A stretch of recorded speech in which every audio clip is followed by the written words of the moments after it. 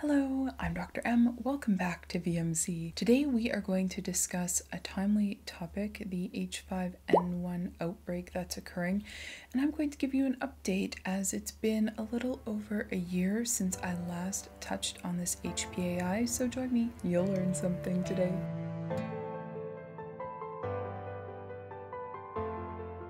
I did cover the basics of what HPAIs are, as well as specific information about this H5N1 outbreak in February of 2023. That background information will be helpful to you, as today we are just going to jump past all of that. Part of why I covered this particular outbreak just over a year ago is because this strain has had unprecedented spread throughout the world, and it also has been impacting an unheard of number of different species. The ability of this particular viral strain to spread through different mammal species is obviously quite concerning. So what's changed over the past year? Unfortunately, quite a bit. The H5N1 virus continued to spread to more and more species of animals. This included spread to a polar bear in the Arctic in the spring of 2024.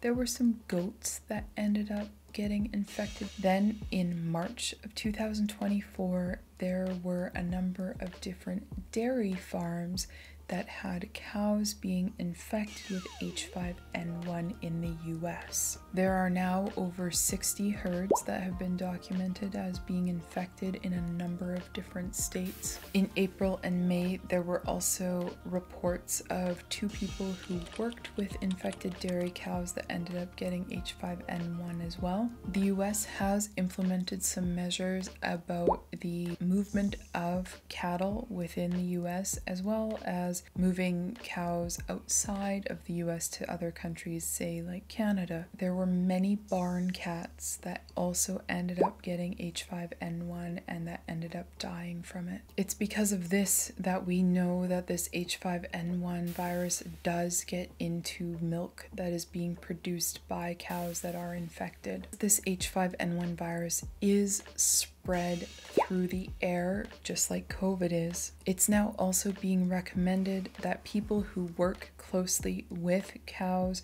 or with flocks of birds are wearing appropriate PPE, and this includes a respirator. I'm going to spend a bit of time talking about how this spread of H5N1 into cattle is a big deal that we need to be paying attention to. One, we know that it is impacting the people who work with these cows. 2, we know that H5N1 is getting into the milk that's being produced, and that animals who drank that milk, like the barn cats, ended up getting sick and dying. This, of course, should raise up in your mind significant concern about the safety of milk that's being produced. As we've known for decades, you should never be drinking raw milk or milk products. It is crucially important for your safety and for the safety of your pets that you are consuming pasteurized milk products.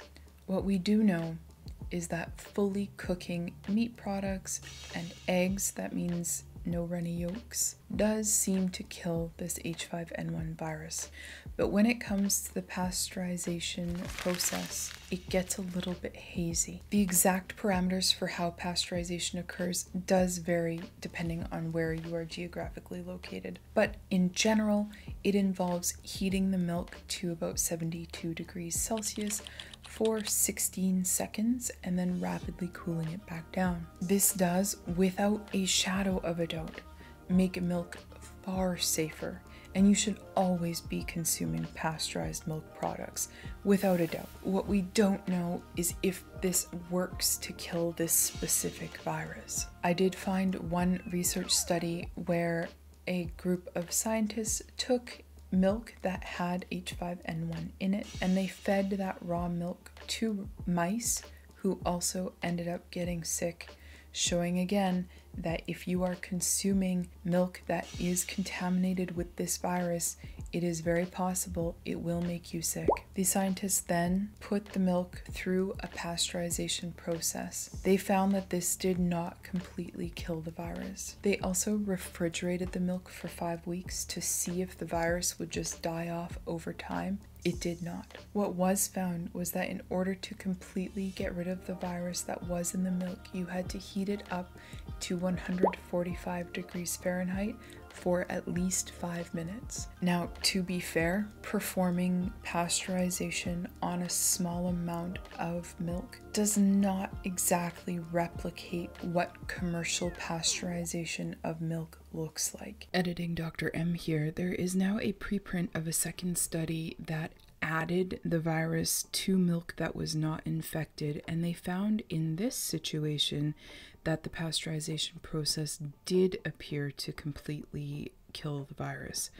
Now, they talk about in their discussion how the other study found the opposite, and they suggest that there are two potential reasons. There could be slight differences in how they heated and cooled the milk. There are other situations where viruses gain some thermal protection when they are shed naturally to the milk and not added artificially later, like this preprint of a study has done. They do say that, of course, we need more work to be done in this space, which I fully agree with. So we can't say for certain that bulk commercial pasteurization wouldn't be more effective. But at this point, it does bring up the question about whether pasteurization actually kills the H5N1 virus or not. I wish that I had a definite answer as far as definite guidance, but I simply don't, because we don't have enough information at this point. I just want to raise this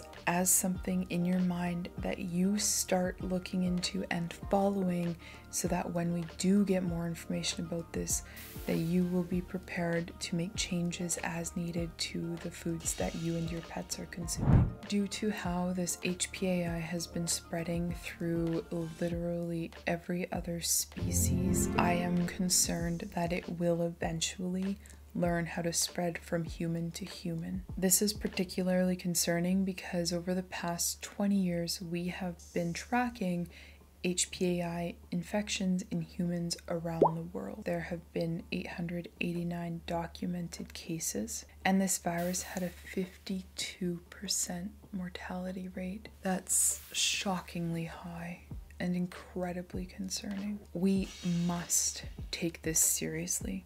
These measures will make it harder for H5N1 and SARS-CoV-2 to have the opportunity to spread from person to person. The fewer hosts that we give it, the less chances it has to mutate and learn how to spread between people. These measures will also help to protect our pets. Our pets are obviously vulnerable to H5N1, and they are also vulnerable to SARS-CoV-2. We also need to be keeping our pets on leashes, long lines, under direct supervision, so that they just don't have the opportunity to interact with any remains that they might find, or with any birds or other animals that may be currently infected with this H5N1 virus. And really keep an eye on the information about dairy cows and how H5N1 is impacting milk. I hope that we will get additional information about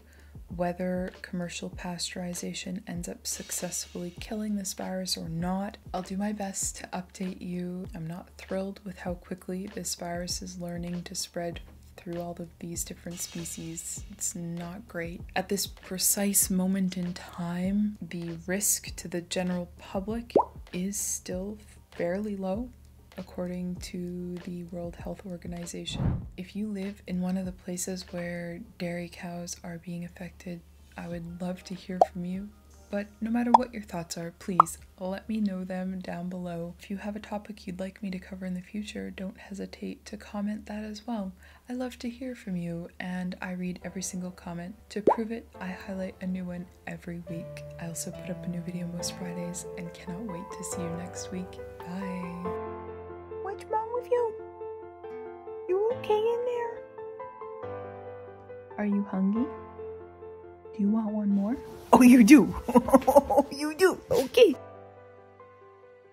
Oh, good dog, good dog. You want one more? All right. We'll go.